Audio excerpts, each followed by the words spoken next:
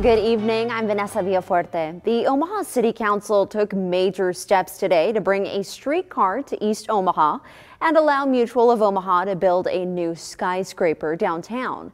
This comes 2 months after Mayor Stothart's announcement of Mutual of Omaha moving their headquarters from Midtown to downtown and for a streetcar to be built down Farnham Street.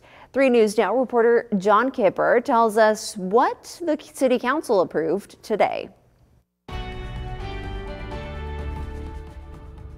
The urban core of Omaha is expected to look drastically different in the coming years as the City Council gave initial approvals to a variety of related projects Tuesday. This includes granting $62 million of tax increment financing, known as TIF, to Mutual of Omaha to aid them in building a $443 million tower downtown at the side of the library. So we want this kind of development in our city. Well, the council unanimously approved of TIF. Opponents pointed out that multiple businesses were vying for that library spot, and that the city is labeling it extremely blighted. It's simultaneously valuable, but also extremely blighted. How is that possible? City of Omaha said Mutual has choices on where to go, and they chose to stay here.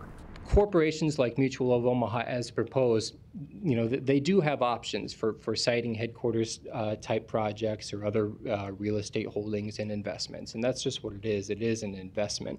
The move allows around 4,000 Mutual of Omaha employees to move from Midtown to downtown, a place that has been a priority for the City of Omaha. We have to have a healthy urban core.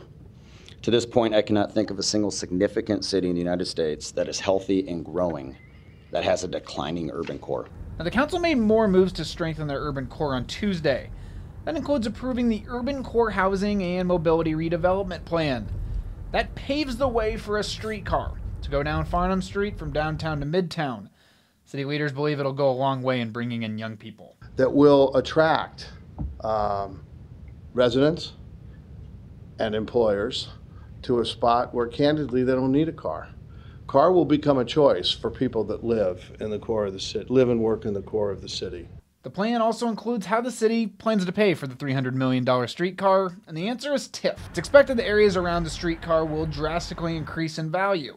The plan is to take a portion of the increased value of the businesses and homes within 3 blocks of the route, known as a TIF district, and use it to fund the project. By creating the district and capturing the lift or the increase in property valuation, that increase in property valuation can come back and pay for the public infrastructure improvements, i.e. the streetcar system. Now, it's safe to say this is something the City of Omaha has not done before, and the council approved of hiring a consultant to help them work out the financial details as they pursue a streetcar in the City of Omaha by the year 2026.